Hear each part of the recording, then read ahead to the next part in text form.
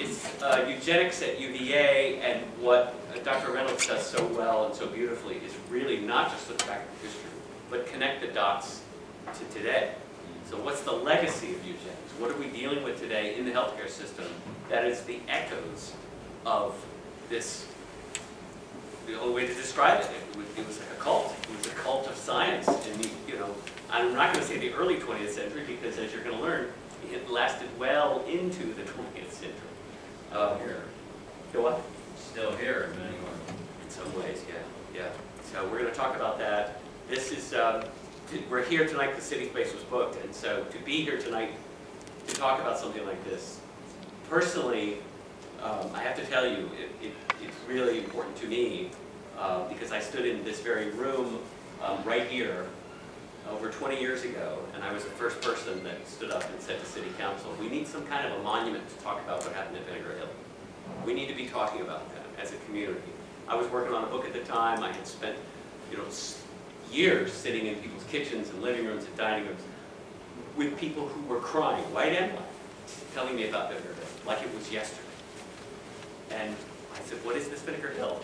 So I started learning about it. This is like, 94, 95. And I went before City Council and said, this is an important story, and this is what good historians do. It's what good communities do.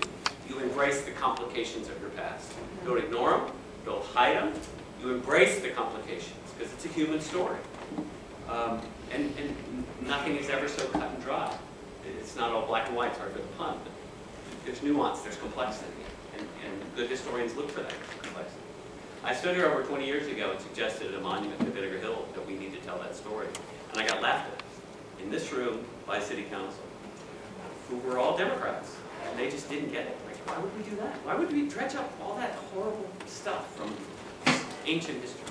And I told them that night, I said, this is an ancient history of so many people who live here. And we need to embrace those stories that still touch people's lives. And this is one of them. You're going to be hearing a lot more about this story, about eugenics, not just at UVA, but in this community, in our healthcare system today. You're going to be hearing a lot more of that in the coming years, and I'm thankful for that. It's a difficult conversation, but we desperately need to have that conversation. Again, it's one of those things that's just overdue, and so I applaud you for being here to be a part of that, and to help take this, what you learned here tonight, out into the community and share it with the people you love, the people you work with, It's a really important story. And there's no one better to tell this story than Dr. Preston Reynolds, who is not only a physician, but a medical historian. And she has, I don't want to take up any more of her time. So, ladies and gentlemen, Dr. Preston Reynolds.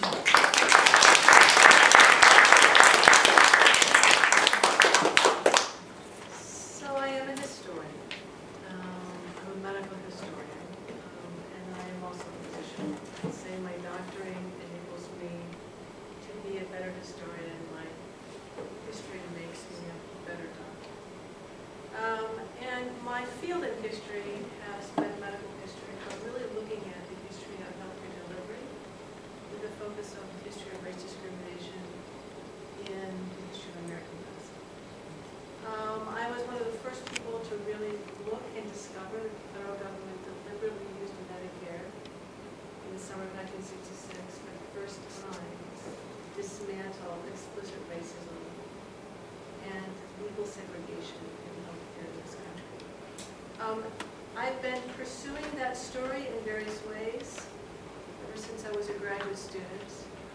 About 10 years ago, I was invited into a black community in Durham. I was a graduate student at Duke, so I had a history of the White Hospital and the Black Hospital. I was invited back in to do the history of the Black Hospital. And I lived in that community, and I had access to those records of that black institution. But I did oral histories for about 2.5, 3 years with people who had made that Black Hospital such a living and vital institution. That changed the way I really saw a lot of what I now look at historically. It moved me to now focus on history of African Americans and health professionals. That, again, untold history. So I teach a course at UVA on race, health disparities and the contribution of Black health professionals to really been meeting the needs of the people for the last 150 years. I was on the President's Commission on Slavery in the University on the local advisory committee. And since I was a medical historian, I was teaching this course. They asked me to give a lecture as part of their semester course on slavery and its impact on the university, and they assigned me the topic of eugenics. I said, oh, easy. You know, I give a couple lectures on race science. I can easily talk on eugenics. Well, I discovered, much to my amazement, this book, and I would encourage any of you that are interested in this topic to pick up a copy. It is really brilliant. And the whole focus of this book is eugenics at UVA. It is really a brilliant piece of scholarship. Unfortunately, Gregory Moore is not here. Paul Lombardo, his professor and mentor, was faculty at UVA, and Paul spent his academic work looking at eugenics, really the history of sterilization. So if you're interested in that topic, I would strongly encourage you to pick up these books. And the reason why I do this as a good scholar, I can tell you what my original research is, and I can also tell you that I'm telling you the stories that other people have written about and done scholarship. A lot of what I'm going to talk about I've put together in a chapter in this book. So if you want the clip notes, it's there. And that as a good historian, preparing for this lecture that I was to give these undergraduate students, I started doing my historical research and reading more broadly on this topic. And this is eugenics in the Deep South. The Deep South approached this very differently than Virginia. And a really good friend of mine, Ken Ludmer, who is a brilliant medical historian, his master's thesis was how eugenics impacted the field of genetics. And one would not be surprised, but the field of genetics was very slow to develop because of the taint of eugenics. This was his master's thesis at Hopkins. He has gone on to be writing some really, really pivotal medical historical work. So I come to this topic, and I will have to say that it really now has fundamentally shaped and enriched my understanding of race discrimination in healthcare. From my historical work in race discrimination in healthcare in my law firm policy, I then was recruited into the whole field of health disparities as it emerged in the 1990s, and it now is a nationally recognized, internationally promoted field of scholarship now focusing on health equity. It was an idea people had in the early 1990s. Well, there were maybe 20 papers published in 1999. There are now thousands and thousands published every year, and NIH Institute devoted just to health disparities. So what I'm going to try to do today is weave these different threads together. So it's not just on eugenics, but try to look at the broader impact of an idea. So one of my fields as a graduate student is international history. I would argue that the idea of eugenics had huge impact that really shaped what we now call health disparities by impacting the social determinants of health. And we'll talk about UVA's role in constructing that narrative in Virginia. So, first of all, what are eugenics? What is eugenics? And we'll talk about that. We'll talk about what race science and eugenics look like at UVA. We'll talk about the impact of that, and we'll just end with a conversation about what restorative justice might look like.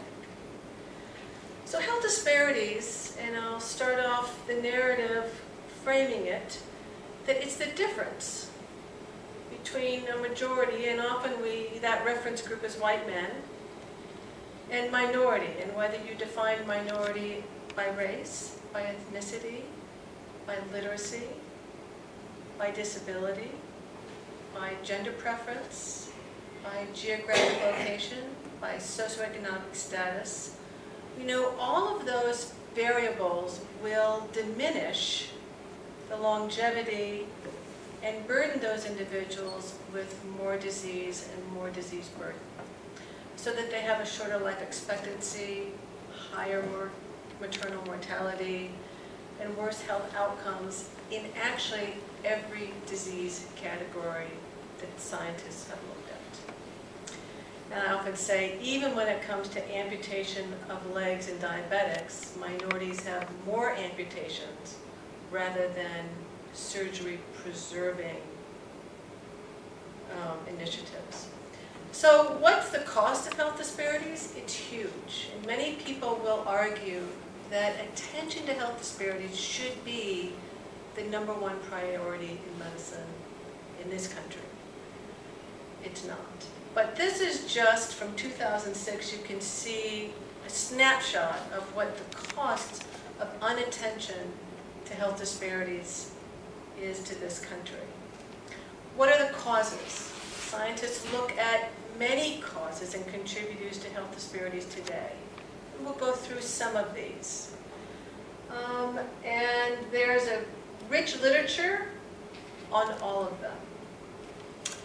But in terms of historically, I would ask you, what are the historic origins of health disparities that we see today?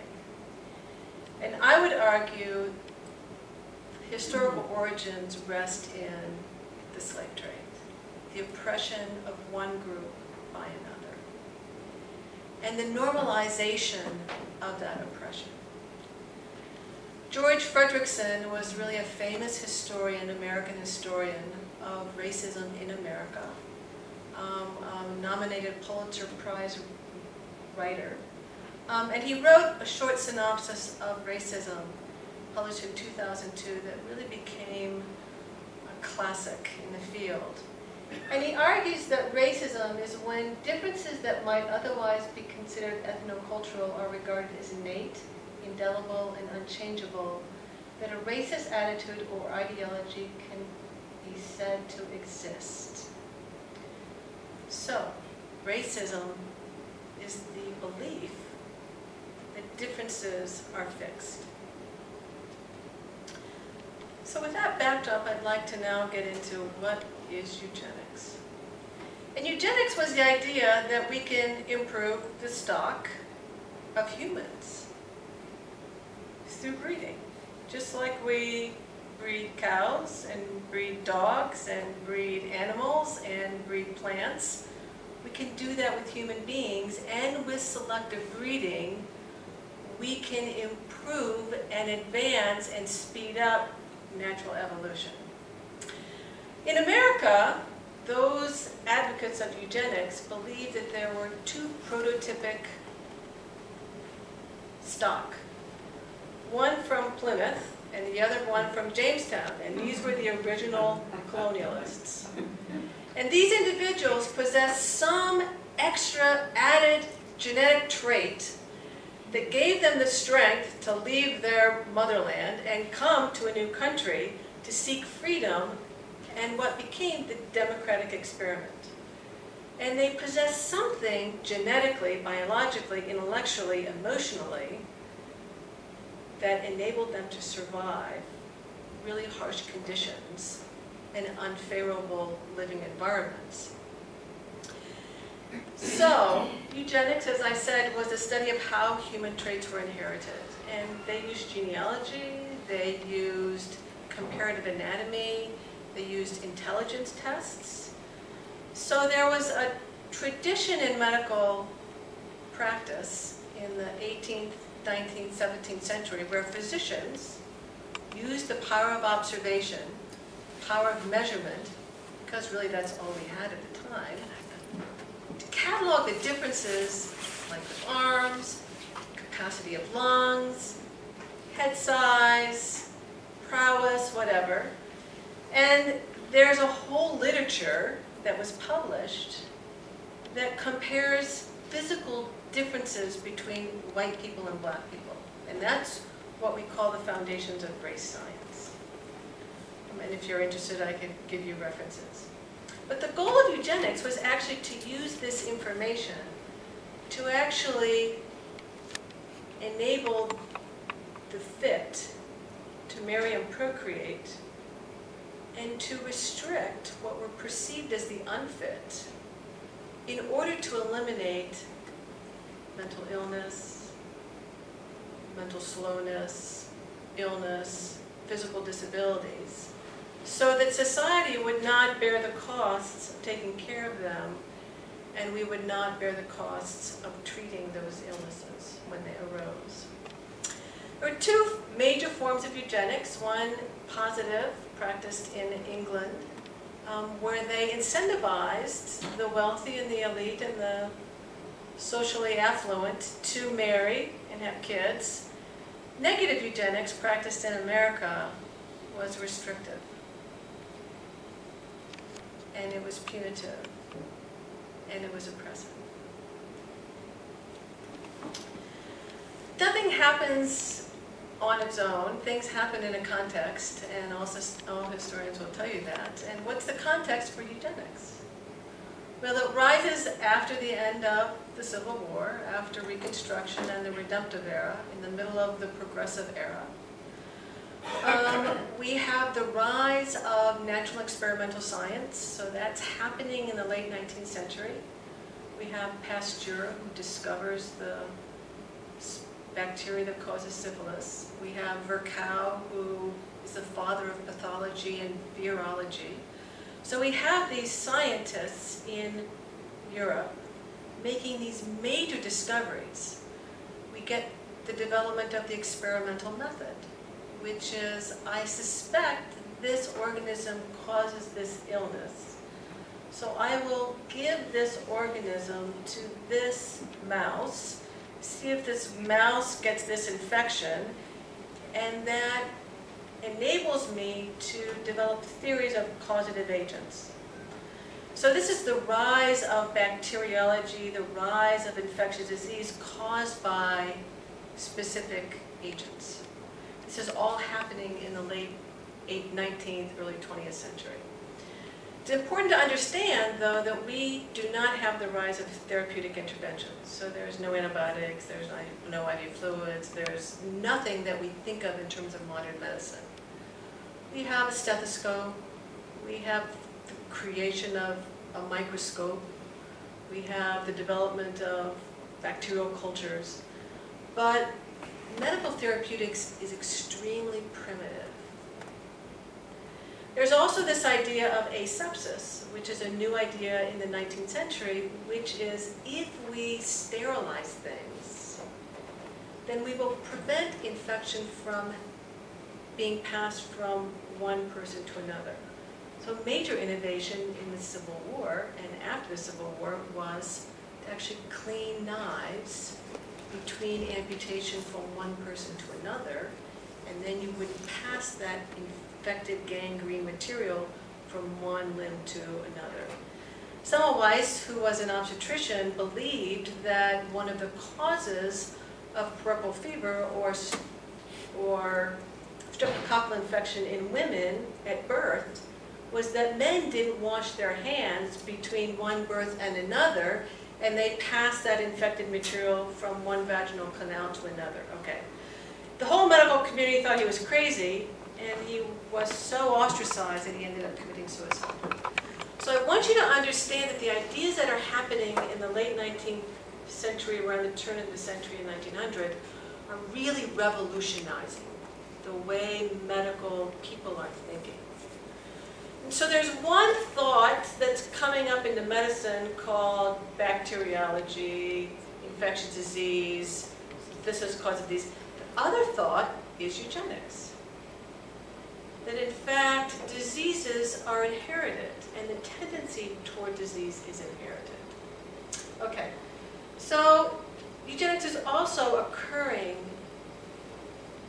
after Reconstruction ends, after the Redemptive era ends, and we have a social order that is fluid, with those in power wanting to maintain a power structure that leaves white men on top, blacks, women, and the poor on the bottom. And so eugenics is an idea that reinforces that class structure, that racial structure, that gender structure. The third idea is that science could solve the ills of society.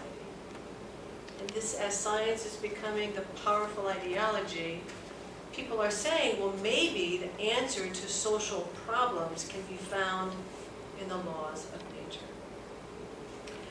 So there emerged this idea called the eugenics metaphor.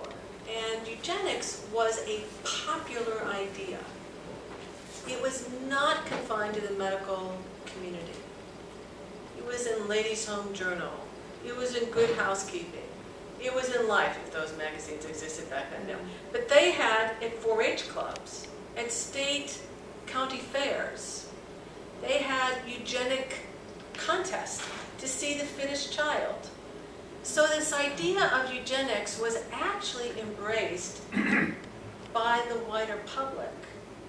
And therefore, those physicians who advocated for eugenic science were seen as those who would help advance the social order.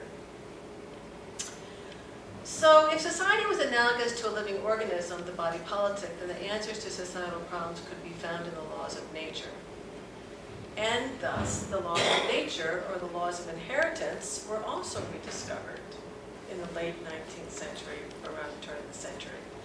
So these laws I learned as a medical student. You have autosomal dominant, you have autosomal recessive. In fact, today, there are genes that transmit in an autosomal dominant and autosomal recessive fashion. This is still valid. But most of the traits that we appreciate are very complex. And they do not migrate as autosomal dominant or recessive traits. But we've learned that in part through the Human Genome Project and through population genetics and other scientific work in the last 50 years. Okay. So with that backdrop, I now want to go to UVA. And this is a history, as Coy has said, that the university is embracing. And it wants this story to be known. And what we're trying to figure out is, how do we do that restorative justice with this history? So I use this slide to begin to appreciate, we'll go through most of these people, but for you to appreciate that the leadership of this institution, beginning in 1850, through the 1960s, were major, major nationally prominent eugenicists. And they create a culture that really reflects the racism of eugenic ideology. But like all good UVA faculty, I have to say that things start with Thomas Jefferson.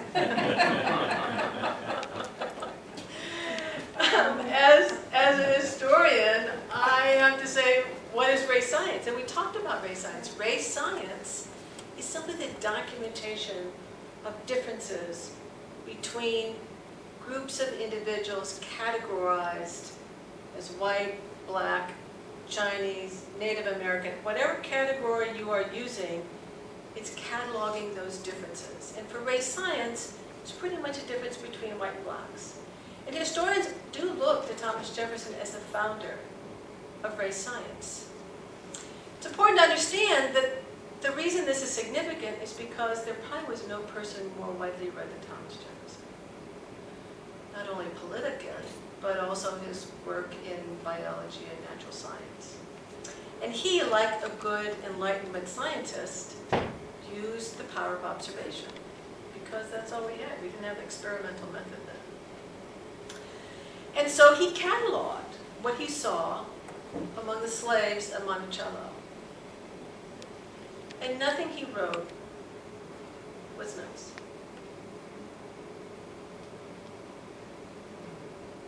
He didn't write about Sally Hemings' siblings and children who were master chefs.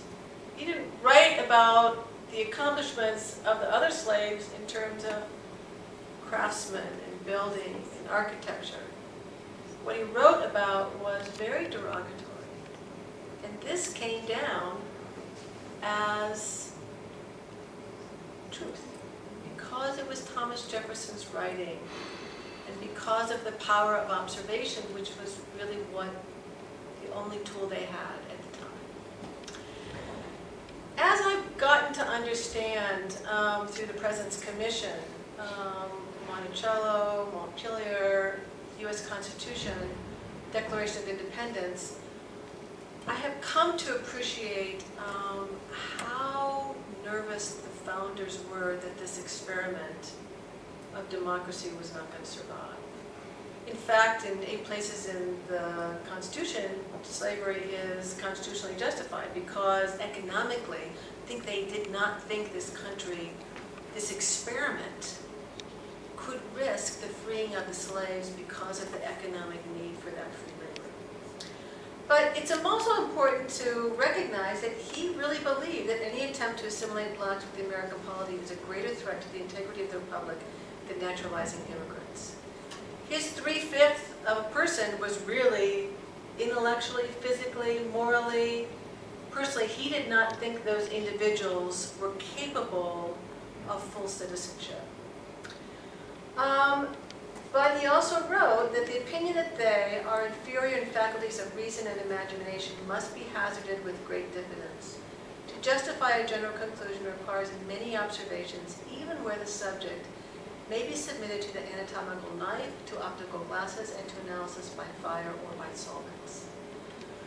So when you look at medical education, and you look at the dissection of individuals, you're looking at those individuals testing his hypothesis and continuing to do those anatomical comparisons and the other kinds of studies that would test his hypothesis or refute his hypothesis. So now I'm going to go through some of the UVA faculty. And the first one I'm going to start with is James Lawrence Cobble. We have Cobble Hall. It actually was not named for him, it was named for a relative of his. But he was a towering figure at UVA. He came from a large slave-holding family, very well established. He, in 1933, completed UVA with the highest degree possible in the United States, which was a master's degree. He then, with the support of his father, went to Europe and toured the major centers of clinical and research, merging scientific study and clinical studies. And all of the great physicians in the 19th century went to Europe for a year or 2 or 3, because there really was no clinical training available in this country at that time. And the emergence of clinical medicine with neurology, psychiatry, the use of the stethoscope, it was all happening in Europe. So if you wanted to be a great doctor, that's where you had to go to get trained under the emerging leading clinicians at the time. He came back in 1837 and became the 3rd professor of medicine and surgery. He rose to be president, the equivalent of president of UVA in 1946. And he retires in 1989. So I want you, 1889, so I want you to appreciate that he's on the faculty for 52 years. So this person has a towering presence. He is a slaveholder. He comes from a slaveholder family, and he has slaves while he's on faculty at UVA. At the same time, he's a major innovator. He adopts the idea of asepsis. He believes in public health as a way to improve the health of the community. He runs the Civil War hospital in Charlottesville. He adopts this idea of sterilizing knives. So on the one hand, he is absolutely leading his profession in new ideas. He also becomes an original founder of the American Public Health Association and becomes president of that organization its second year in existence. So he sets out, in the good Jeffersonian tradition, to examine this question, the origins of man. And there are two theories going on at the time. One is polygenism, which was we are all descendants from lots of different people. Or, biblically, we're all descendants of Adam and Eve. Well, most slaveholders were Christians. And they believed that people were descendants of Adam and Eve. But if you believed that we're descendants of Adam and Eve, then the oppression of God's chosen was immoral. So he needed to figure out how can he justify slavery, at the same time hold himself up as a God-fearing slaveholder. Okay, so he comes up with this idea after an exhaustive review of the existing scholarship, which he synthesizes in this book. And he argues that we are descendants of Adam and Eve, but over time, and based on different geographic locations, people create different evolutionary tracks, and those become permanent varieties that then get transmitted generations down. And so we're all descendants of Adam and Eve, and we're all entitled to God's grace. That does not mean that by the 10th generation we're all equal. And in fact, some individuals, those from Europe, evolved at a higher and better level than those descendants that are in Africa. Okay, so he comes out with this idea of a single creation with permanent varieties arising from a common ancestor. Contact with whites, as he writes, contact with whites under the benign institution of slavery may have been intended by the merciful and wise providence of God as the only means of extricating blacks from their otherwise inevitable destiny, which basically was to live as savages on the continent of Africa. And the importance of noting what he's writing is that he is the most prominent person at UVA. He is teaching medical students, he is influencing the faculty, and he is serving in a leadership role within the public health community. What emerges within the public health community is two threads. One, that we can improve population through eugenics, and the other thread, demonstrated by Walter Reed, is that we can improve the environment as a way to improve the health of the population. So Cobble is succeeded by Paul Brandon Barringer. And Barringer also has roots to colonial Virginia. He comes from a large slave-owning family. His grandfather was Brigadier General in the War of 1812. His father commanded cavalry in the Civil War. He personally met Jefferson Davis as a child, and had a lifelong belief that blacks were biologically, intellectually inferior. In fact, at age 70, he said, the worst day of my life was emancipation and all the slaves walked off our plantation, and I realized the only thing that kept them was a whip and a chain. He trained under Cobble. He was sick as a student. Cobble took care of him, and he became a lifelong devotee. He went to UVA Medical School, graduated in 1877, and took a second medical degree at NYU. It's important to understand that at that time, medical degrees were only 2 years. You basically sat in a classroom for about 4 months, 5 months in the winter, had the same set of lectures recited to you by faculty in black robes standing behind the podium. And if you got any clinical training, you would apprentice yourself to someone and find out how to do some clinical maneuvers. Anyways, he interned at Bellevue in New York, and then, like Cobble, his father sent him to Europe. And that's where he really learned his clinical medicine. He worked with Pasteur, became just enamored by this idea of bacteriology, learned how to use a microscope. In his first talk to the Medical Society of North Carolina, he used the microscope to show how you could see a spirochete, syphilis, under the microscope. He, like Cobble though, became a real ardent supporter of the eugenics ideology. Like Cobble, he also became president of the university. The chair of the faculty was the equivalent at that time. And when he was chair of the faculty, he did publish 3 addresses, which we'll get to. He also built UVA Hospital, which was opened in 1901. Medical education in the country, this country, was undergoing a revolution.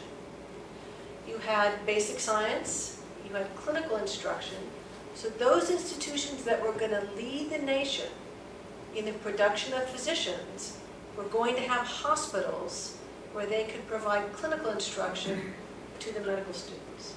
So Behringer is positioning UVA to be at the front of the pack with this basic science and now this new hospital.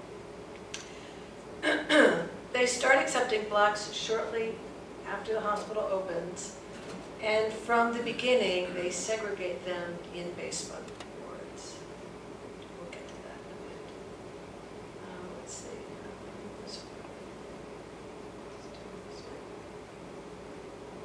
Okay. So when he's president, when he was chair of the faculty, he wrote 3 addresses: the American Negro, His Past and Future, the Sacrifice of the Race, and the Negro Education in the South. And this really positioned Behringer as the leading spokesperson in the South on the Negro problem. So if I'm going to ask you, what's the Negro problem in 1900? What are you going to tell me? Everyone was talking about the Negro problem. Whether you're in the North, most people in the North talked about the immigrant problem. Most people in the South talked about the Negro problem. What was the Negro problem?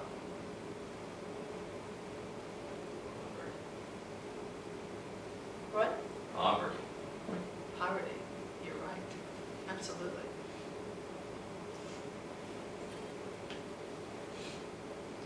So we have African Americans who are leading plantations. They're skilled.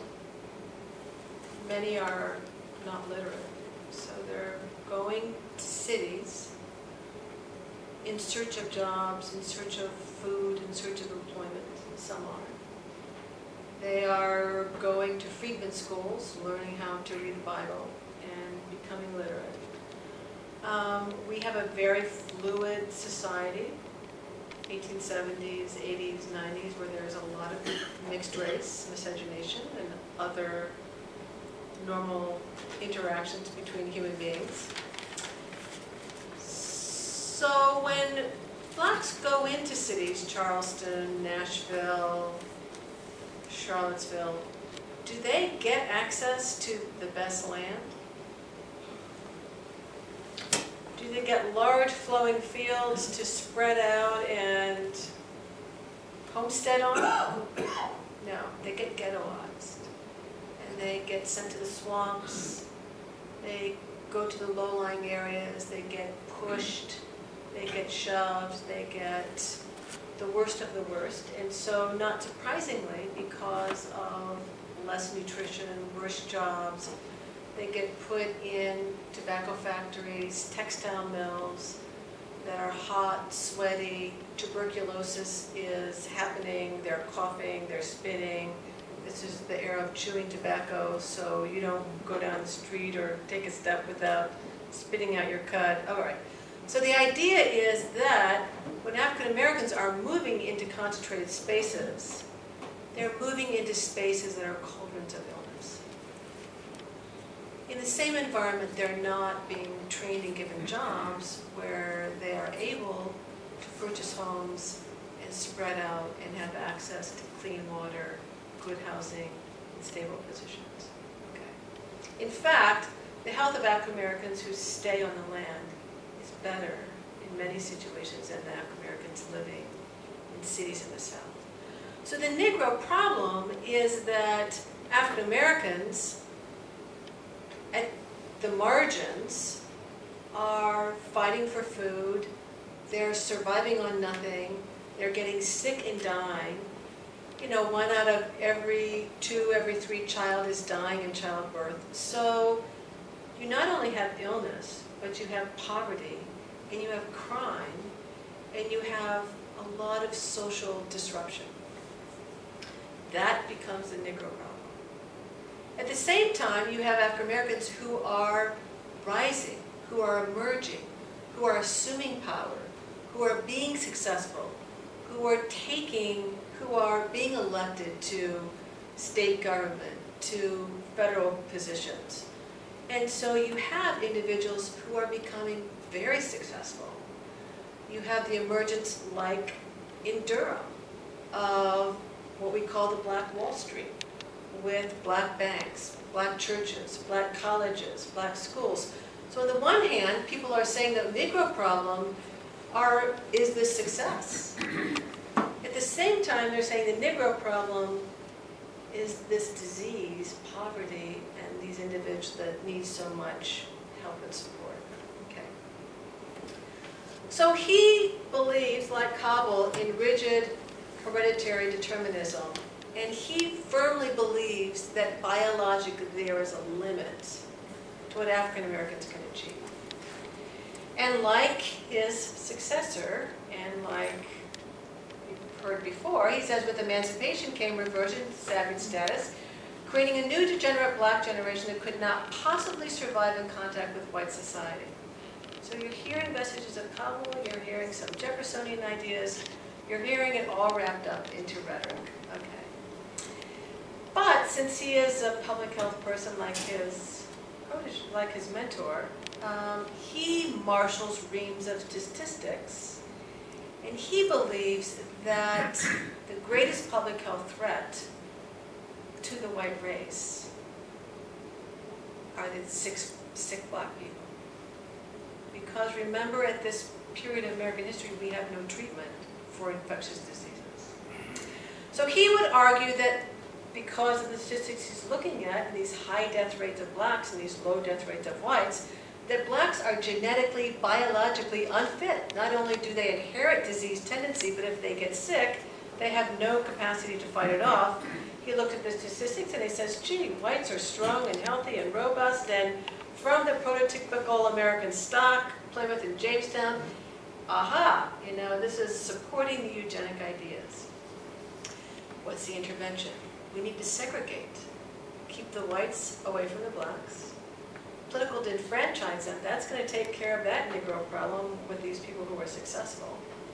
Transfer black education from black teachers to white teachers, and we know that, in fact, the Jefferson School and other things that we study, that it's the black teachers that are lifting up those black students. And limit training in African Americans to law-abiding laborers and artisans. And that's what we should do to solve and address the Negro problem. Problem is that he sends this paper everywhere, and it's an immediate success. And he's, including the rector of UVA, says this is brilliant. I'm so glad you're from UVA. And this becomes really the defining statement coming out of the university. He's serving as chair of the faculty. And along the lines that you can only train African Americans to be law-abiding artisans and laborers, he also writes that every Negro doctor, lawyer, teacher, or other leader in excess of the immediate needs of his own people is an antisocial product of social menace. So if I'm studying African American health professionals, and I'm looking at Norfolk with its black hospital, and Richmond with its 2 black hospitals, and DC with Howard, and Nashville with Meharry, I'm seeing African Americans creating a separate system in the midst of incredible social oppression, created by eugenic rhetoric. That is part of the public discourse because it's part of the eugenics metaphor. Okay. So does Behringer leave? He doesn't stay as long as Cobble, but he really doesn't leave. He is not selected as UVA's first official president. Edwin Alderman comes in that role. He then goes to Virginia Polytech Institute, where he serves as president for 7 years. comes back, retires to Charlottesville, and stays here. I think he dies in 1934 or 1944. And basically, he continues to mentor faculty, mentor students, and he continues to advocate for eugenics laws. And this is part of that negative eugenic policy of segregation, restriction, disfranchisement. And so he concentrates his retirement years in promulgating eugenics ideology into the citizen leaders and what they do in terms of shaping the laws of the Commonwealth of the country. Edwin Alderman came to us from UVA, came to us from UNC. He really was considered an excellent president at University of North Carolina. He stays for a long time in this role, 27 years. And he decides that his purpose as president is to modernize the university through building its research foundation. The problem is he chooses eugenics as that research paradigm. It's important to understand that UVA, in production of citizen leaders, really was producing citizen leaders, because only 1% of the American had college degrees. So to have a college degree automatically opened up positions of influence simply because you had completed that process and been socialized with other similar individuals. Like UVA, other colleges embraced eugenics, and between 1914 and 28, the number of colleges that's teaching this material substantially increases. So Heck, William Henry Heck, is one of Alderman's first recruits. He is brought into the education department. He is the first one to teach a formal course on eugenics. These individuals learn this material by going to what's called the Summer Institutes of Woods Hole and Cold Spring Harbor. Cold Spring Harbor still exists. It's where all the geneticists go every summer. It still is a major training ground. And so he learned his material in one of these summer institutes, comes to UVA, but he believes that his role is not just to teach the students, is to take this information throughout the Commonwealth in what became certain courses.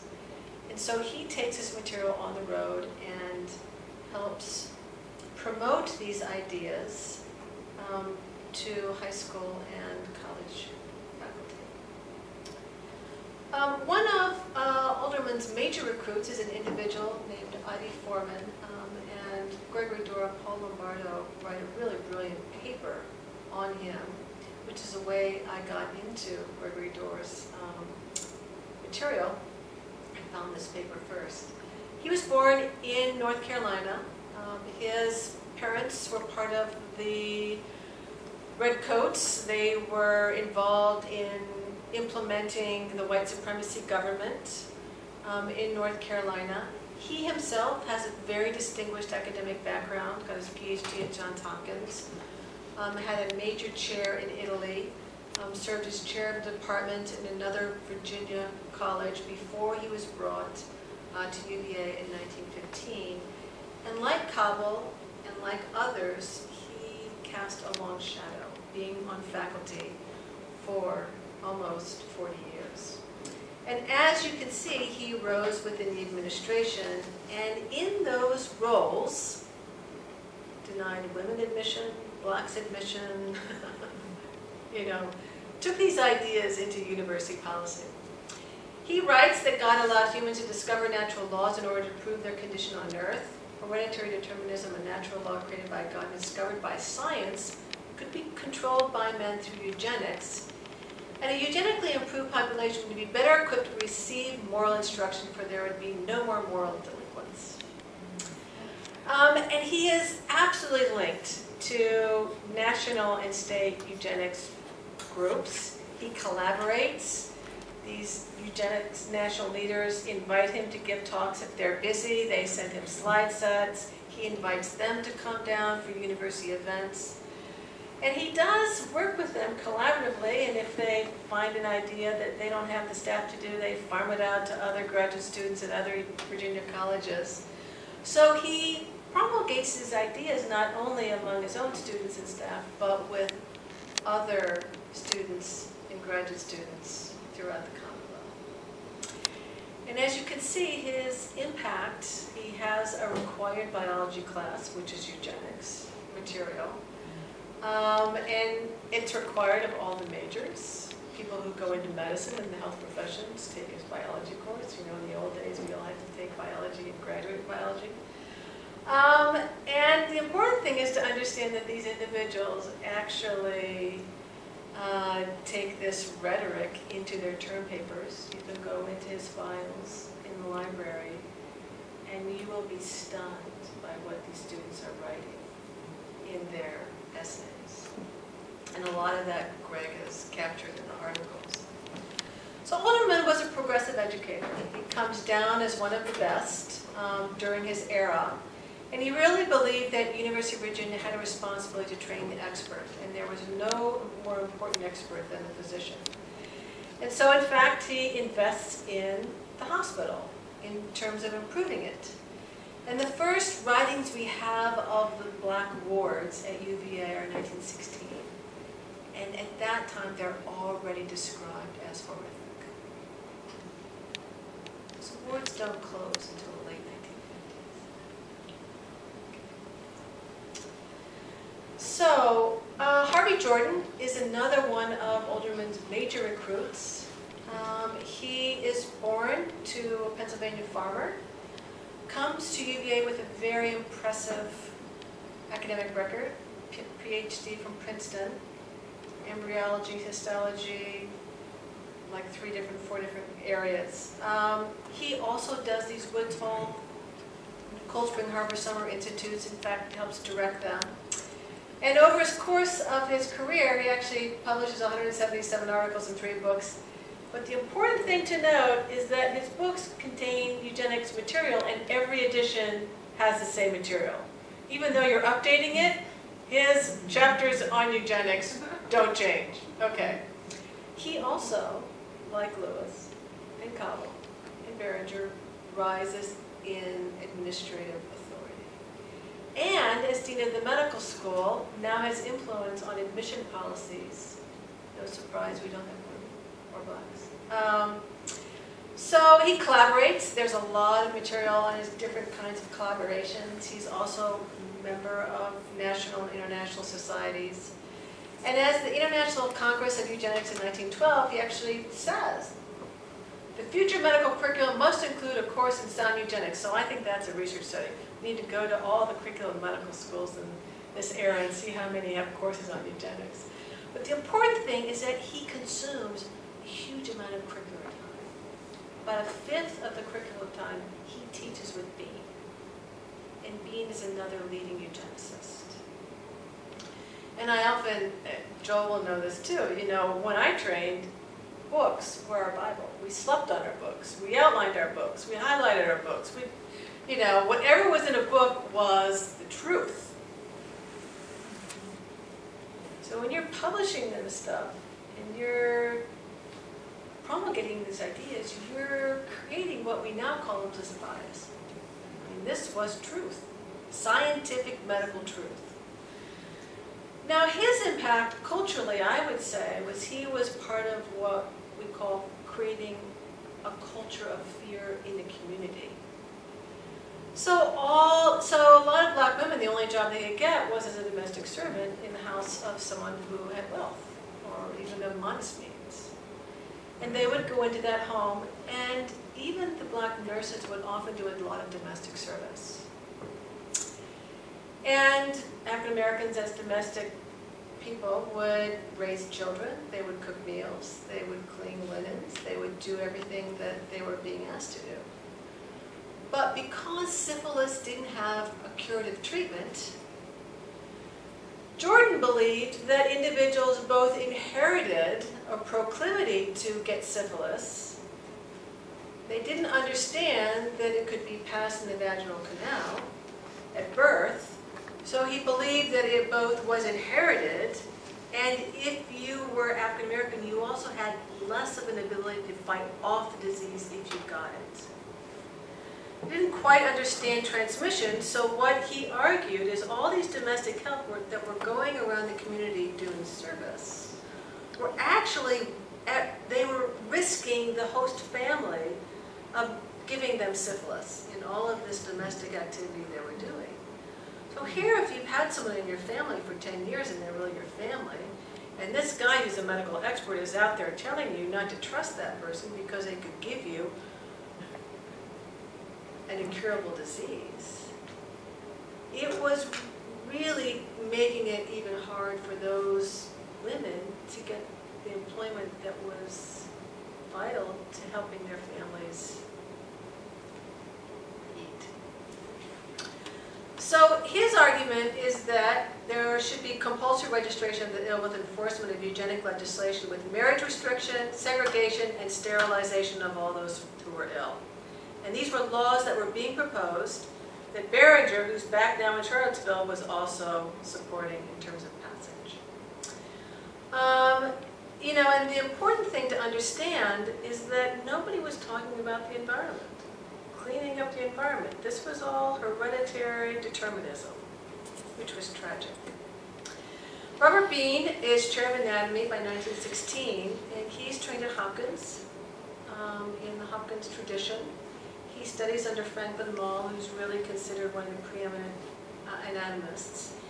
And his life mission is to do comparative anatomy and prove the inferiority of black. So he takes 152 brains, black and white, and obviously measures and compares them, and no surprise, comes out with black brains are smaller, white brains are larger. But then he has all these emotional and physical and intellectual characteristics that he then extrapolates from his data. Well, what's important to understand is when Franklin Mall went back and repeated this study, he could find no evidence to support these conclusions. And challenged Bean on the production of this information, but Bean got his data published in 1919 at the same time of the race riots in Atlanta. And that became part of the public conversation. So the reason why this is important is when now we look at healthcare, he insisted that measurable differences existed. But he argued that human types that represent different degrees of susceptibility to disease may be segregated and given different treatments. So you could take this eugenic idea of facts and science and argue that if you don't have the capacity to fight off disease, why do we need to give you the right kind of treatment and put you in the best kind of place? You're going to die anyways. And so this became justification for segregation. And having been a scholar of segregation throughout the country, I can now appreciate how this is influencing what we're now calling structural racism in terms of the history of healthcare in this country. One of the other individuals that they recruit is George Ferguson into the education school who uses intelligence testing. And no surprise,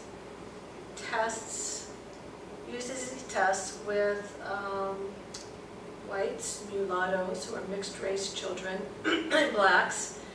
And no surprise, has whites on the top, mulattoes in the middle, and blacks on the bottom.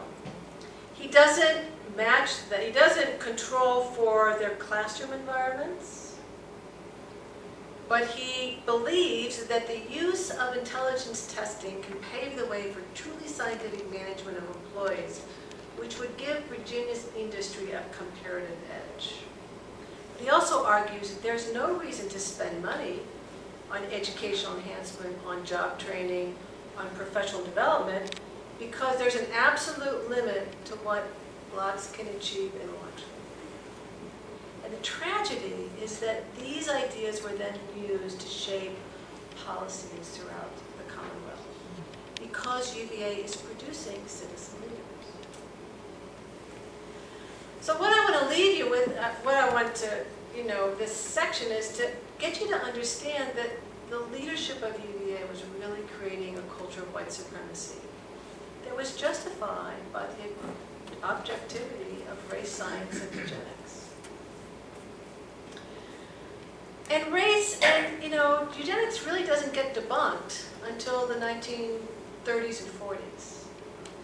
And when Hitler starts using it, it then becomes widely discredited. The response was restriction, as I said. The Americas took a negative approach. And so we see the rise of laws to promote sterilization, of the feeble-minded, of the disabled, of the poor, of African Americans. One of the major sterilization bills nationally was what came out of Charlottesville. The first state to pass sterilization laws was Indiana, 1907. California followed. There were a scattering of other states, and this bill comes out of Charlottesville and Richmond. And the supporters of it are UVA folks. But what's tragic is Carrie Buck was mentally challenged. She went into foster care because her mother was put into a colony for the feeble-minded or a western state. And she went into a foster care and was raped by the boy in that family. The family didn't want to admit to that happening, so they accused her of being a wayward girl, sent her away, and one of the justifications for sterilization is being a wayward girl. And so she was sterilized, and that bill, the bill ultimately went to the Supreme Court and was upheld in 1927. And the response is that those states that were on the border passed similar sterilization laws because Virginia had supported, the Supreme Court had supported the Virginia bill. And here you see laws that are in effect in 1935. States with pending are in black. There's only a few left that don't. And that book over there by Larson is actually really instructive because the Deep South is much more resistant to these laws because of the Catholic faith. And they really believe that sterilization is incongruous with their beliefs. But what's the impact? Well, the impact is over 7,000 people are sterilized in this state alone. Sterilization continues into the 1970s. This is an incomplete graph, but it shows that nationally, probably up to 70,000 people were sterilized. This book by Paul Lombardo is a really fascinating one, where it's a collection of essays on how various states dealt with the sterilization law. And like, I want to say, Wisconsin, during the Depression, would sterilize people on the doles because they said, well, the state can't afford it. So it's a really interesting take on how states responded to this legislative movement. The Racial Integrity Act also comes out of Charlottesville and Richmond. One of UVA's alumni, John Powell, was a founder of the Anglo-Saxon clubs, and there was a band of white supremacist extremists who believed that white purity was at risk through miscegenation, and the only way to preserve white purity and the white race and the strength of the American Republic was to prevent any race mixing. And so this bill creates really the one-drop rule, and it defines what whiteness is. But it's not just the fact this bill passed, but that Walter Plucker, who's one of the individuals who was instrumental in developing this legislation, was Director of Vital Statistics for the state health department for like 30, 40 years. And he was in charge of managing this legislation, implementing it at the local level. He also oversaw all the midwives. And actually about 70% of the births actually probably 90% of the births among blacks were done by midwives. And he said, if you fill out that birth certificate incorrectly and put a light-skinned African American as white, you'll lose your license. And he implemented this marriage restriction by forcing people to fill this out and prove that they were pure white, and he would only allow pure whites to marry pure whites, and everyone else could marry whoever they wanted to marry. And actually, this law stayed in place until 1967, when the Supreme Court overturned Loving versus Virginia. And at that time, there were 16 anti-miscegenation laws still on the books in various states throughout the United States. So the 1924 Act was passed. The 1927 Act was an amendment that further codified what black meant, what white meant, which is the one-drop rule. And in 1930, we no longer captured African Americans as mulattoes, octoroons, quadroons. It's just Negro, because that one-drop rule then forced you to live behind the veil.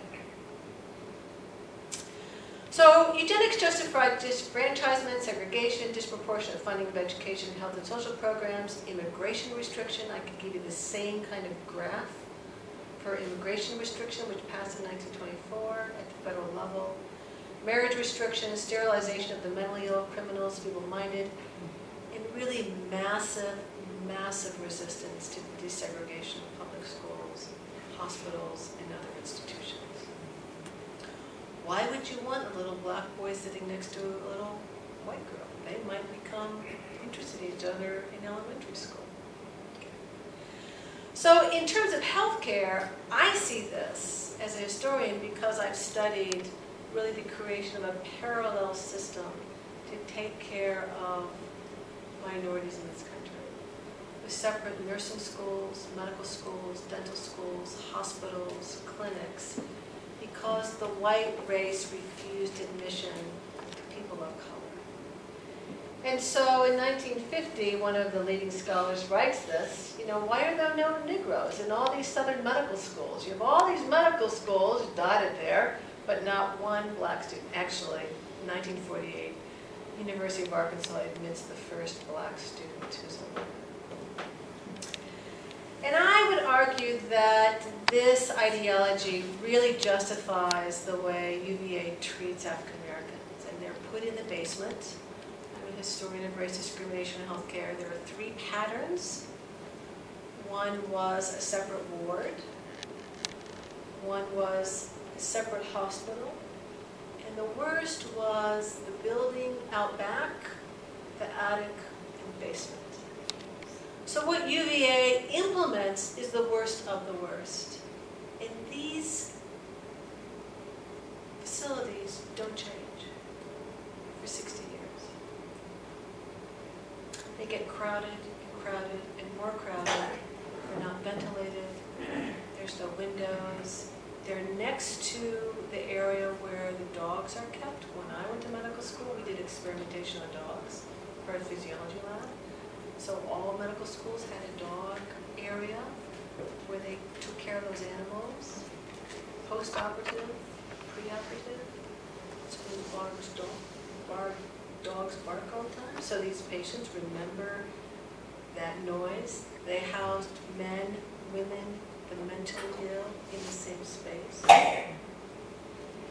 So not only does it become more difficult to deliver humane care, but the care that's received, I would bet we'll find when we get into this, if we can ever really get into it, is probably really suboptimal.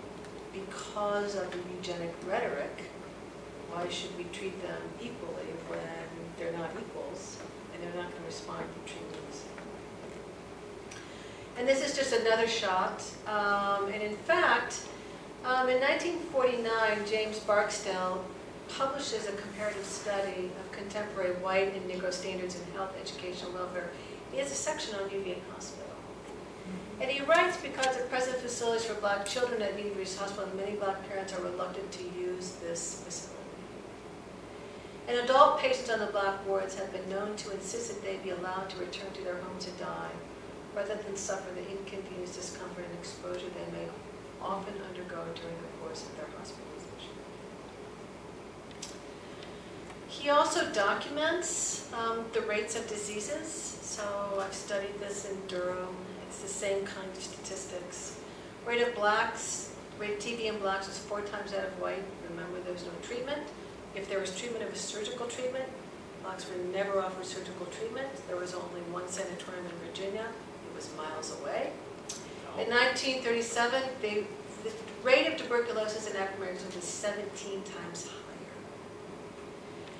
Death rate among blacks was greater than whites in all contagious diseases, and cancer, heart disease, kidney disease, and pneumonia. That's what I extrapolated from looking at the study. And longevity or life expectancy was 10 years shorter. So his study also documents lower expenditures for health services, public health infrastructure, educational classrooms, resources, programs, wages, career opportunities, welfare. He cannot find one African American in a job position where he has a promotion potential and where he's supervising whites. Tuskegee syphilis study. It comes down in the health disparities literature as a really seminal event. The architects were graduates of UVA. Surgeon General and 2 assistant surgeon generals, and you see their photographs there.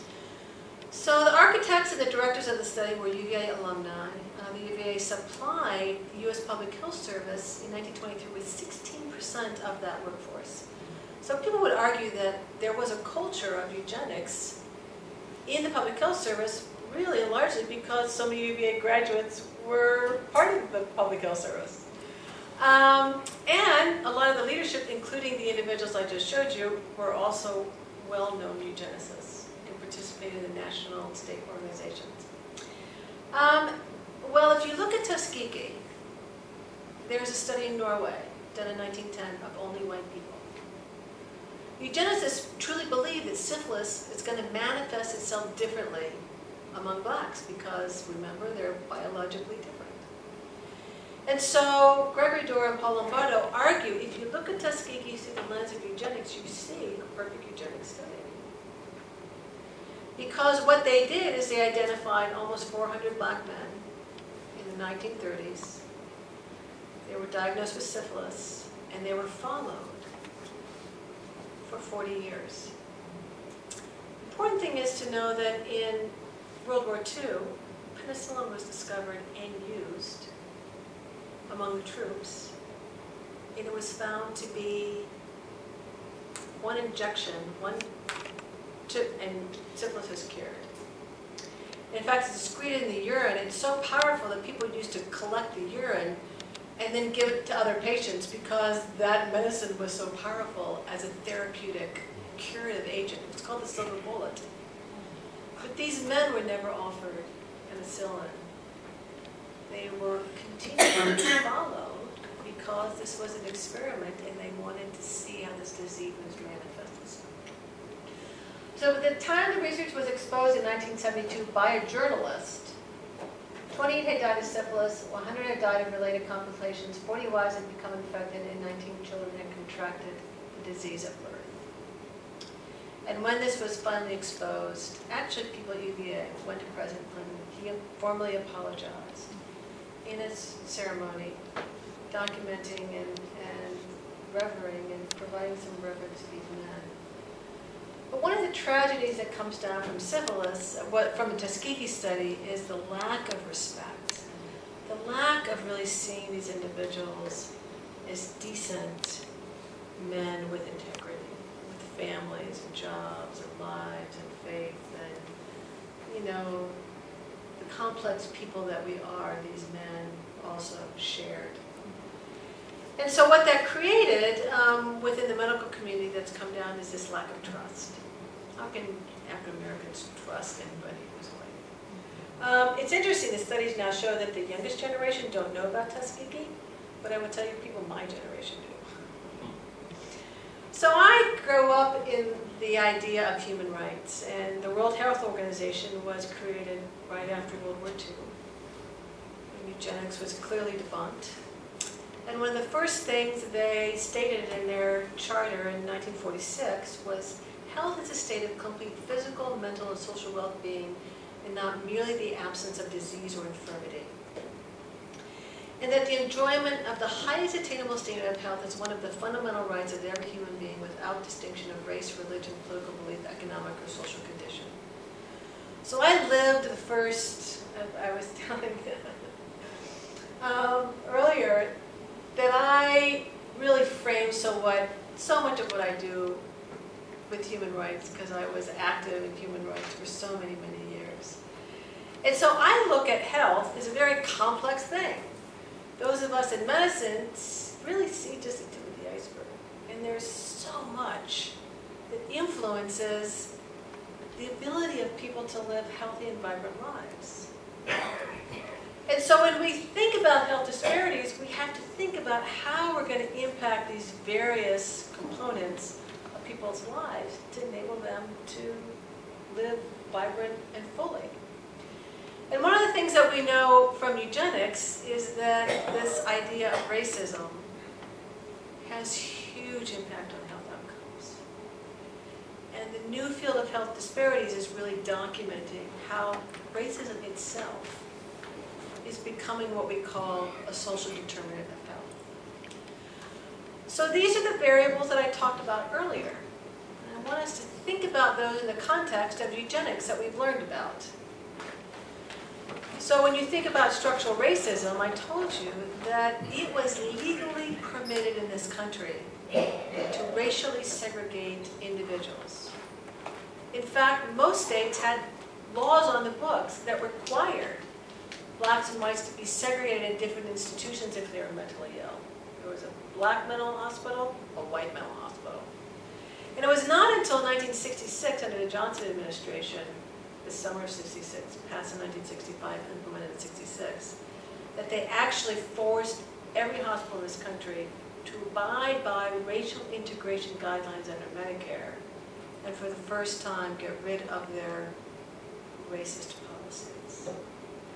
Having lectured all over the country, I will tell you many communities say it took 20, 25 years to really get this even close to right. And in Charlottesville, UVA integrated the threat of a lawsuit, and Martha Jefferson really integrated in response to these federal initiatives. We talk about the social gradient, social economic gradient.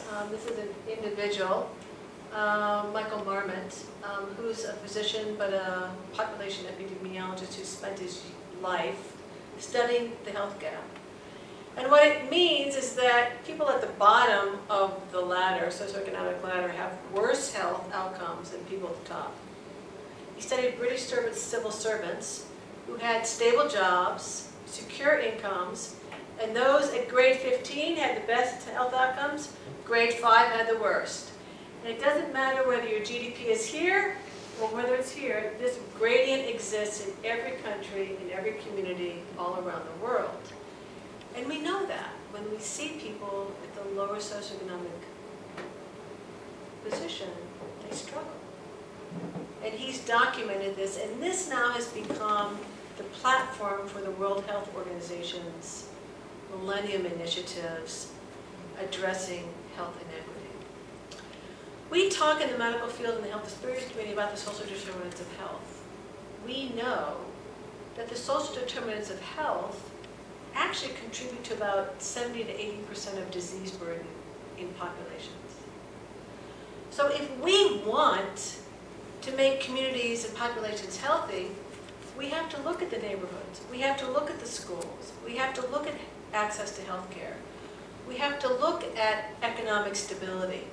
We have to put in place those programs that enable people to live fulfilled, stable, thriving lives. So therefore, housing projects actually become a health intervention. The WHO has found that the most important intervention to predict health as an adult is early childhood education. So, we're getting a lot better at this. And this just says that health really is impacted by the social environment. It's not just our personal behaviors and our access to medical care, it's the lived environment that we share with one another. And if you're interested in a fantastic film on natural causes, I would encourage you to look at it. And this is the US. It says that people with higher income have a higher life expectancy. People with more years of schooling have a higher life expectancy. We can see here that people who have higher poverty have more days of poor and fair health. And we also can see that this is stratified by race.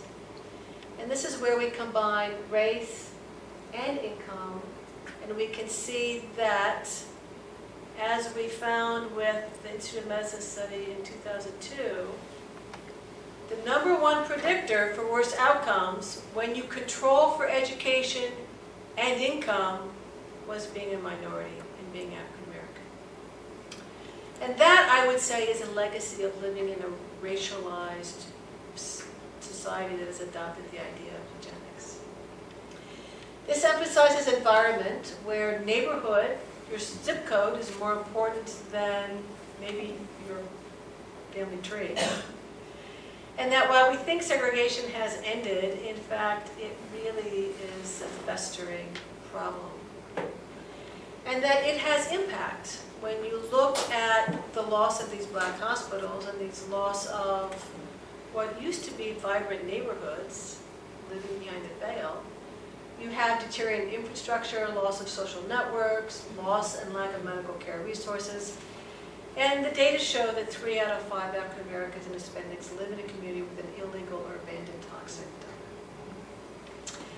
This just says that those neighborhoods that struggle have less access to good food in grocery stores and restaurants.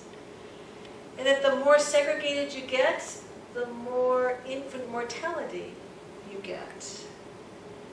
And this is Charlottesville and Albemarle County, where you can begin to appreciate the legacy of eugenics and racism. When our own African American population is 5 times higher than the national average in terms of infant mortality.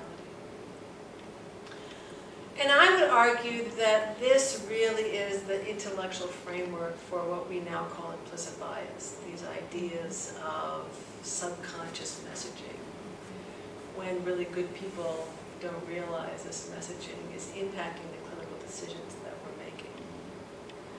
So we know that the research is saying that this subconscious messaging is actually creating worse outcomes. So I'll just finish up with some thoughts on restorative justice. Because I would argue that we can't get to restorative justice until we look at our policies, our infrastructure, our social structure, how we're supporting people in terms of jobs and growth and cultural values. And in fact, our goal is equity. It's not even equality. And that if we're going to do restorative justice, we have to invest added resources with those individuals and populations that have been most harmed. And I love this. In restorative justice, practitioners ask what harm was done and to whom, what needs have arisen based on that harm, what obligation is it to meet those needs. And this is a lovely kind of framework that it really requires engagement, accountability, and restoration. the focus on acknowledging and restoring the physical, emotional, and social harm and related needs of all those affected to the degree possible. Attention is paid to follow through in satisfaction with the outcome. And so, you kind of get the idea that the whole idea of health is wrapped up in the idea of restoration. And so, I would say restorative justice in healthcare is focus on healing, not just treating. And that it has to start with health as a human right. And it has to really be centered in community engagement.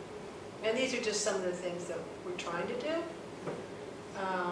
But I think we need to do it with a framework that if we're going to do restorative justice in health, we really have to look at the social determinants of health. And I'm done.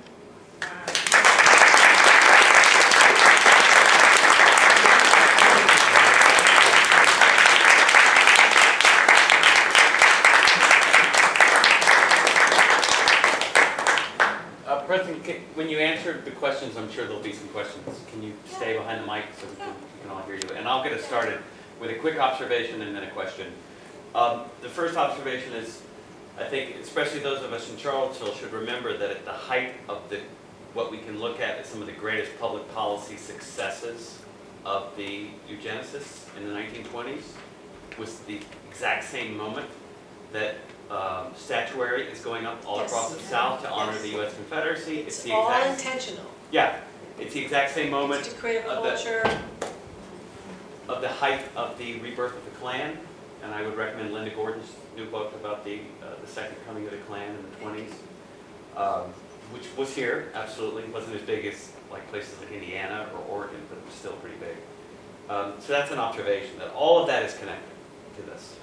The second question for you is, you mentioned this in your talk, and I know you and I have spoken before about some of the research that really needs to be done, because it's really only beginning. And I want you to speak as candidly as you are capable of speaking about this subject, but what research needs to be done about this history at the UVA hospital, and what might be in the way of successfully getting some of this research done? So first I want to share with you an article, Douglas Smith, The Campaign for Racial Purity and the Erosion of Paternalism in Virginia, 1922 to 1930.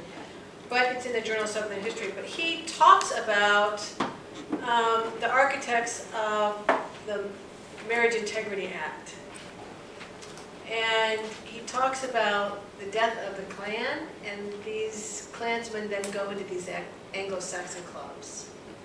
And so the people who are writing this legislation, promoting it within the General Assembly, are really some of the most prominent people in Virginia, in Richmond, and they're also former Klansmen, current Klansmen, Anglo-Saxon club members.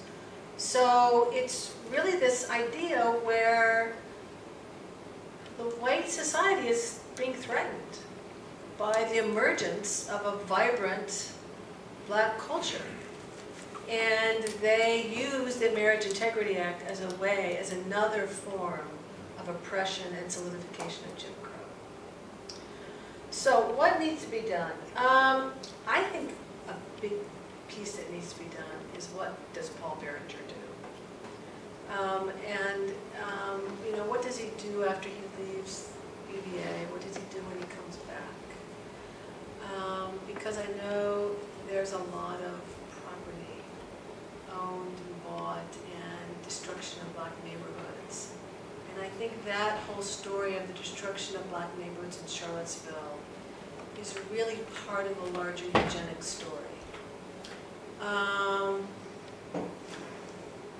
It's UVA Hospital. UVA is tough because it's a public institution, and they know that if they put stuff in writing and records, it's disclosable.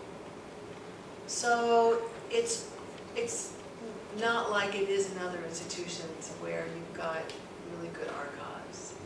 So it's taking a lot of work. It's fortunately, Dana and I, who are working on it, know what to look for, but nothing's cataloged by this subject heading. So you have to dig and dig and dig and dig and then might find a paragraph. You know, like I've gone through boxes trying to do the history of Hill-Burton funding. Hill-Burton was a federal program that was instrumental as a bridge between rapid segregation and integration under Medicare. And actually, Hill-Burton funding is what led UVA to do the change, some of the changes it was doing. And then I think there was probably a lawsuit by the local NAACP because all these other major institutions are facing the same kinds of lawsuits. But I suspect that, so I'm done digging and digging in Hill-Burton, and I might find a paragraph here or a paragraph there. Because I know Hill-Burton, I know what to look for, and I know, you know, what is rich material when I find it. And so part of it is it's not there, part of it is hidden, part of it is not cataloged, part of it is we'll probably have to go in other places and look in other archives and sit in a lot of living rooms, and hopefully the community will trust that the reason we want to do this is because it's a history that's really, really important to know and to share and to understand its impact. So I would say there's lots of stories. I was contacted by the chair of neurology who was giving grand rounds, and he was giving grand rounds on someone who we discovered was a eugenicist. And so he emailed me and he says, I heard that you're giving some talks on this. Can we talk?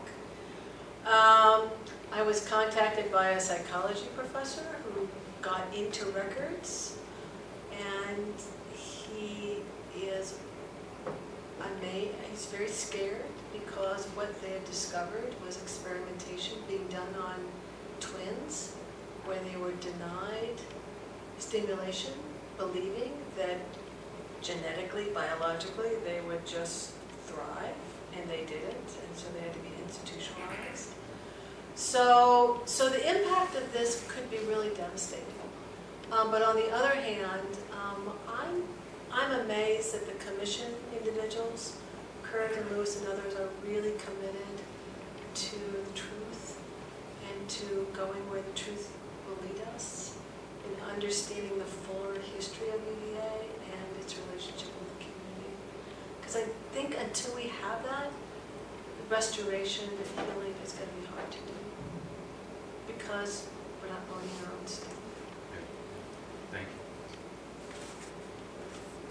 So you mentioned it was an undergraduate class. I just wondered if, like the lecture you gave us tonight, if the medical students, first-year medical students at UVA would benefit from understanding the history of their institution. They asked, but the dean didn't let them do it. He doesn't let me do this. You know, if they're learning any At kind least of... that's what I've been told. I've been told that the medical students have gone to the medical education leadership and asked that this be required, and they have said no. It makes the university look very bad. I mean, it'll lower their reputation. Their history, the history of this is in none of the official histories of the university, because I've read them all. Eugenics is, if it's mentioned once, it may have happened once, but you know, of all the biographies, Behringer and the others involved, you know, all the praise for them in the official biographies, and there are many of them, never if there's mention it. So I laugh. I know Vivian really well, Vivian Penn, and I think the world of her. I really, really do think the world of her. And she knows why Jordan Hall was renamed. And in fact, I was getting ready for one of these lectures, and I went to Wikipedia to look up something about Jordan. And it says that it was renamed because he was a eugenicist. But the university didn't come clean with this. I thought, wow, we got it right. But do you know, like in medical school training, like, you know, we are taught more like prostate cancer is more aggressive in black men. Like, is that because of health disparity, or is it true genetic thing? So another hat I have worn is teaching genetics to primary care physicians. And I was at NIH when the Human Genome Project was announced. the coding of the human genome. I know Frances really well.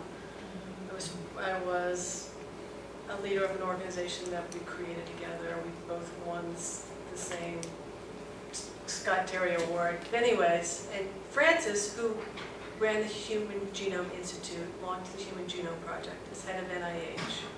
It's very clear. No biologic basis for race. We are 99.6% similar. There's more genetic variation within a group called a race than there is between races. We all have evolved from 10 or 15,000 individuals who migrate out of Africa, but we are all one human family. So if a medical student comes to me and says, well, this person has sickle cell, it's African American has sickle cell. I said, why are you telling me they're African American? It doesn't matter to me. There's no races. Look at this, there's no races. So on my class, I teach this, and I teach what is race, and a whole session on what is race. Race is a social construct that has biologic impact because of racism.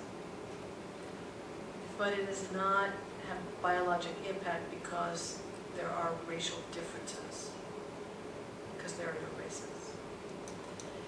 And the young students know this. College students, most of them have heard this. But to get into the science and then to talk about eugenics in the context of that knowledge, they then see how the impact of racism has shaped their social experience. And when you get microaggressions, and you get allostatic load, and you get hormonal responses to micro and macroaggressions, you can see how racism as a social construct can have biologic impact.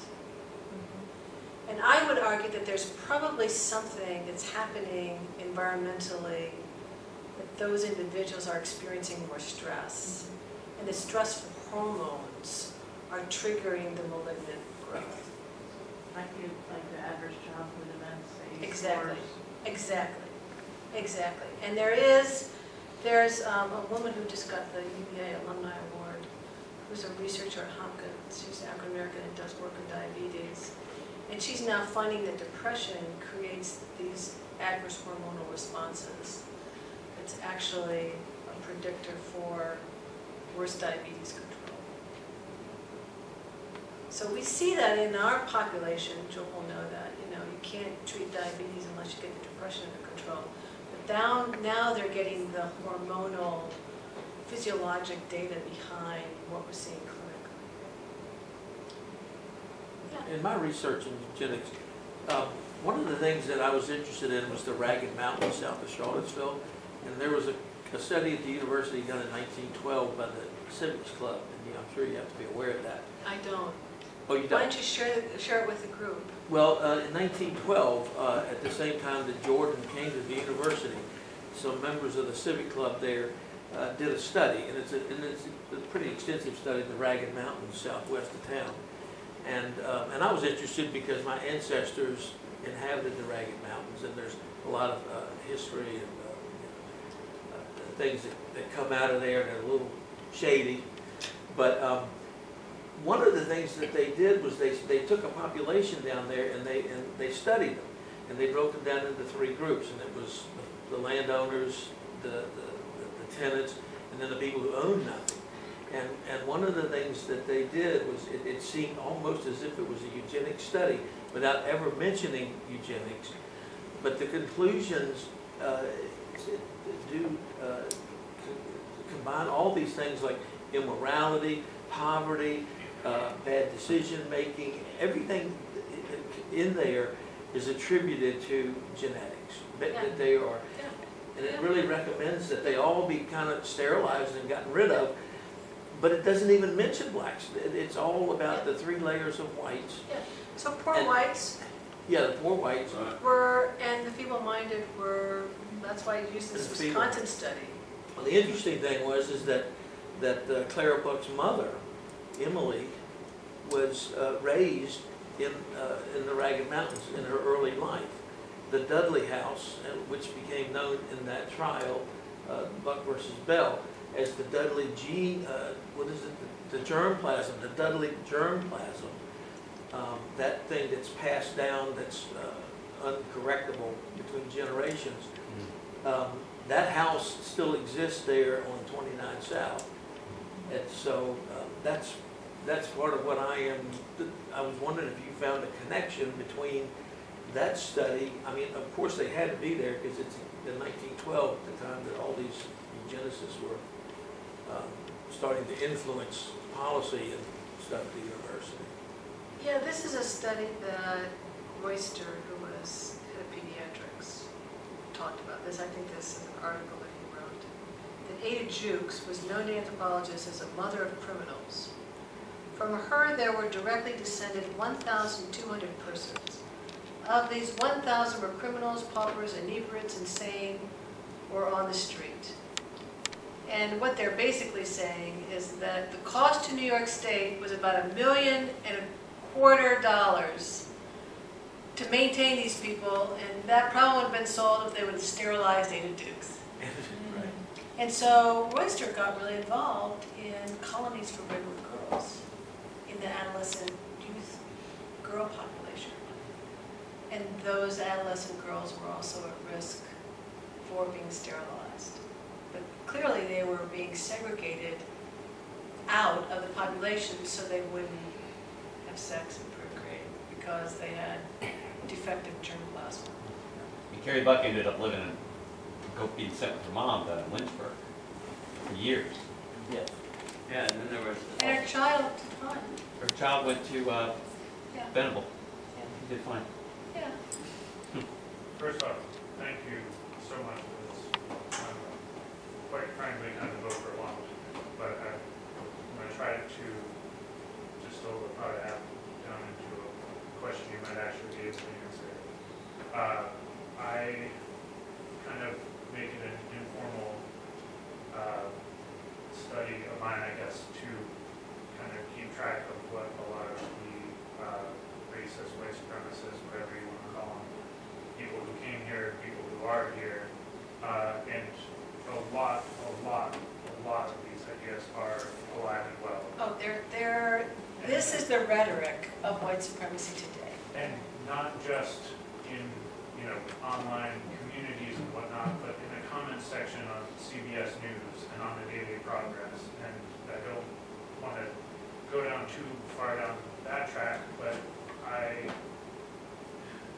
get the sense of, just from this hour or so, of how widely these ideas spread, and not just from here, but I mean there are, I'm sure, tons and tons of sources in the North, in the Midwest. You mentioned California with some of the racial purity laws or marriage laws and whatnot. And so the sense I get is that there's 150 years, if not more, of these ideas being promoted and shared to the point that they are pretty deeply embedded. You talk about the implicit bias and whatnot. There's explicit bias. Have you found anything in your research that is practical or applicable that your average person out on the street in daily life can do to push back on some of this? Because I don't see nearly as a coherent, obviously they have the tree of eugenics and the roots for psychology and all that stuff. Is there something comparable or something that we can start building that can push back against that and grow a different tree? Something we can take away and practice tonight or tomorrow. Well, it goes back to the fact that we are all one human family. And I keep saying that to my students. And I keep asking them on quizzes.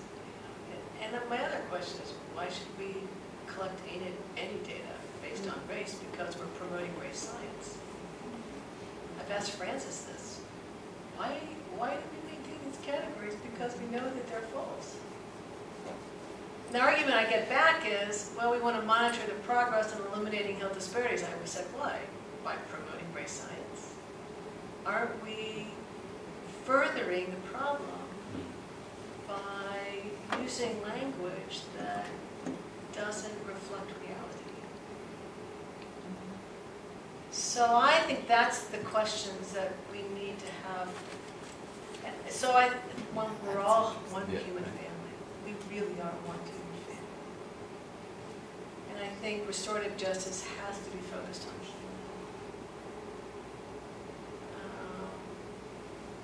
And how we get there is a lot of prayer, a lot of work. Yeah. There's a lot of discussion today, a lot of law schools who are really saying that we're just have our head set because the real challenge is that the 21st century will be beyond national borders, beyond individual races. There will be a punishment. Oh, that's a lot. Yeah. Do you see that as maybe hope that would we start having to deal with these? Yeah. Yeah. So. These global, Yeah. we're one family, Yeah. and these are one family issues. Yeah. So I teach an elective in a medical school on global health, human rights, and research ethics and medical education standards globally. But it's the first time that the students have really gotten into the human rights frameworks, covenants, conventions, Declaration of Human Rights, and that stuff. And we do a lot of work on social determinants of health globally and look at the UN and WHO programs. And it is just so inspiring to see how the WHO, with its definition of health, has embraced the social determinants of health and its concept of equity, and are investing its resources to reshape the global community around these paradigms of equity. And the reason why we don't have good health outcomes in the United States is because we have such an extreme economic gradient. You look at Northern Europe, Sweden, Norway, whatever, they have the best health outcomes. They have the least social gradient. They've invested in the social determinants. And those countries that are middle income, developing, the lower income developed world, have far better outcomes than we do, because they've invested in the social determinants, and they've invested in primary health care and secondary health care, not tertiary health care. So those countries that are using these models are really creating healthy, vibrant places for people to live. And on a global level, global conversation is around health as vibrant living, not access to tertiary and specialized health care. And most communities around the world don't want U.S. medicine because they can't afford it.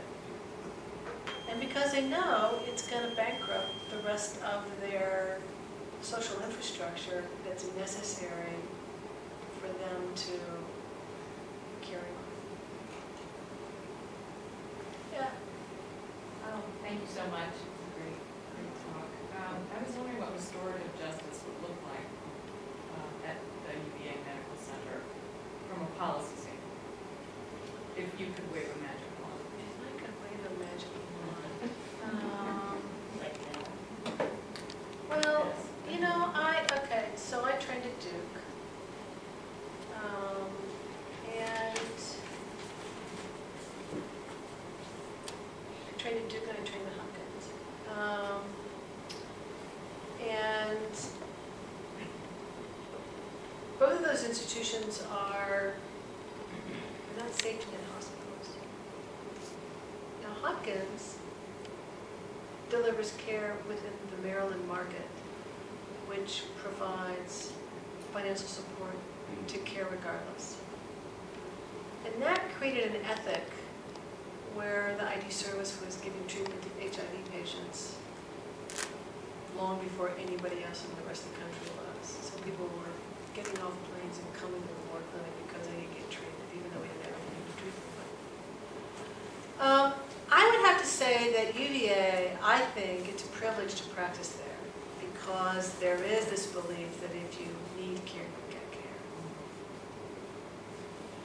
So in terms of a value environment, it really does support the idea that healthcare is right.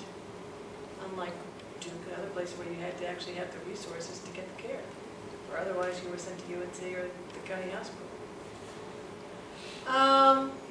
So I think that is a big issue.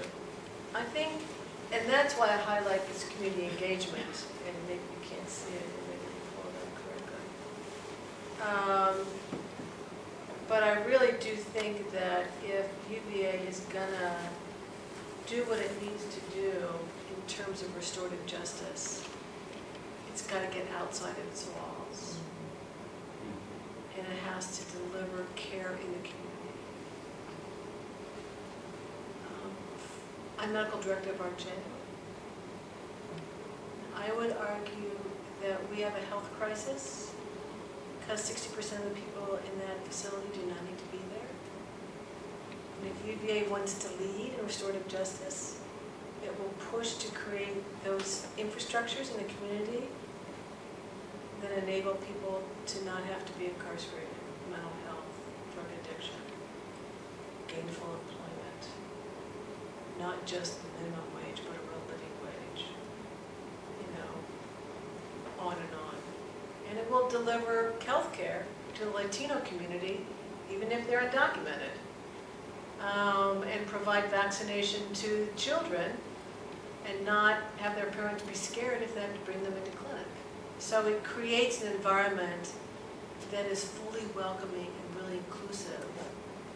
And Frank's behind you and is raising his hand. So maybe I'm not interpreting this right, but what I'm hearing you say is it's not up to UVA to say what restorative justice would look like. It's a community to say to UVA, this is what we have to have for that damage to be repaired. Okay, I just wanted to check and make sure that. Yep, and that's what I said the other day at the Truth But Commission. then UVA has to say, yes, we will. Yes, we will. They won't But the even let it- community has to say, but the community has to say, no, we demand.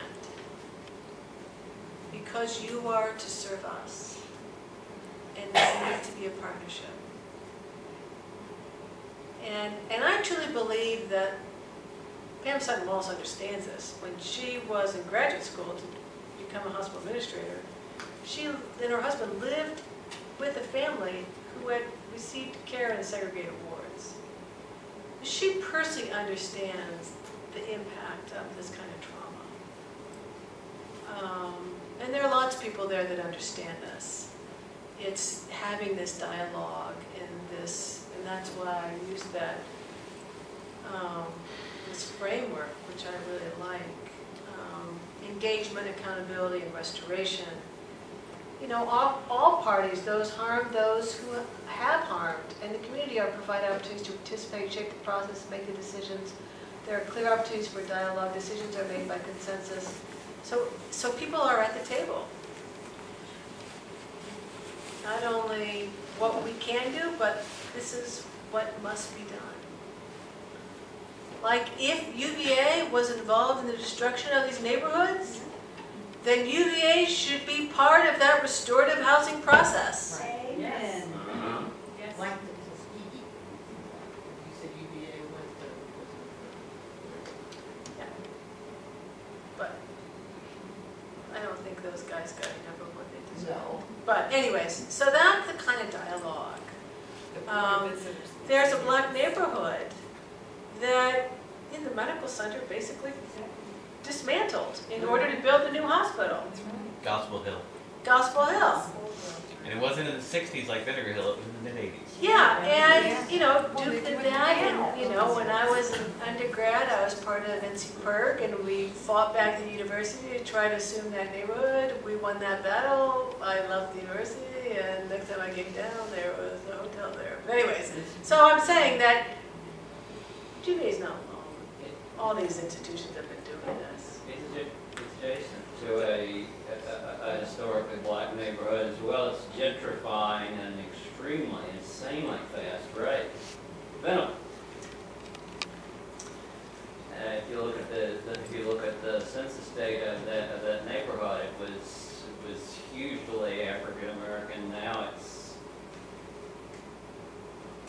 gave down to practically zero, as that neighborhood is shaving away, and the people who live there are moving up into the county where they don't have access to public transit. People in a lot of other neighborhoods that were heavily African American are moving out into the county because they can't afford rent in the city. Well, it's a crisis. I mean, people are having to drive an hour to come to a job. Yeah. You know, and it's a problem, multifactorial problem. That black neighborhood that, where the hospital, the replacement hospital is, that was part of my paper route in the 1960s, the early 60s. And I've been documenting what it was like to be there at that time. There was only one street. It kind of went up there and then Yeah, I down. would love to talk with you At the because that's part of our history of the medical center. So we want to talk to you. I would love to do that. I'm currently writing about that now. Okay, we want to build you in because that's part of this architectural narrative, but also its impact on the community. I'd love to do that. That's great. Yeah. So, are any other buildings going to have name changes? So Ivy Lewis is no longer named after Ivy Lewis. Okay, how about Altman, Cabo? Cabo wasn't from this Cabo, but it was from another Cabo. I've raised this issue. I went to Terry Sullivan, and after I read the book, I gave her a copy of it and said, "This is awful. These buildings are talking to each other, and we need to change the conversation." So that's how we got Pinhole. Yes. Yeah. And they're working on it. There's, I don't know how hard they're working on it. I know we worked hard on it. Is Behringer still very tall? Well, all the signage has been taken off. So if it's Behringer Hall, it's because people call it that. It's not because it's called that. So in universities all over the country are struggling with the same problem. It's like the statues. It's like the statues. Is the Plecker that you, Walter Plucker? is that the one that building's named after at Blue Ridge Community College? I don't know, There's a Plecker Hall that. but I wouldn't be surprised. Talk about a rapid racist. I have one of the projects that one of my students did this semester. She got into small archive and she got into Plecker's records and she saw all the educational material he developed for midwives. And it's just fascinating. He was there educating the midwives on what it meant to be a good midwife. And then he was the most vehement administrator of anti-miscegenation, and he did it through these marriage certificates and birth certificates. Gertrude Fraser's book on midwifery in the South is really excellent. She talks about Plucker from the black midwife voice, because she's an anthropologist. And so she was interviewing the black midwife and getting their stories and their narratives. And so I knew about Walter Plucker from reading her work, and then got into this. I said, oh, this is the same person. Now I have a much richer understanding about this guy's impact. In the Racial Integrity Act of 24, which by the way is the same year as the Lee statute, it's why Native Americans disappear as a classification, and that's one of the big reasons why tribes in Virginia, it took so long to get recognized, because they had trouble proving they were actually Native Americans because Virginia wouldn't recognize them beginning in the 20s. They just tried to erase them. And white identity became a huge thing in Appalachia, even though a lot of people are of mixed race descent in Appalachia. There's a group of people known as the Melungeon, and you actually look at a lot of surnames, and a lot of Melungeon surnames exist throughout Appalachia, and yet they don't even know that they quite likely come from such hierarchical family tree. So I want to thank everybody for coming. Thank you.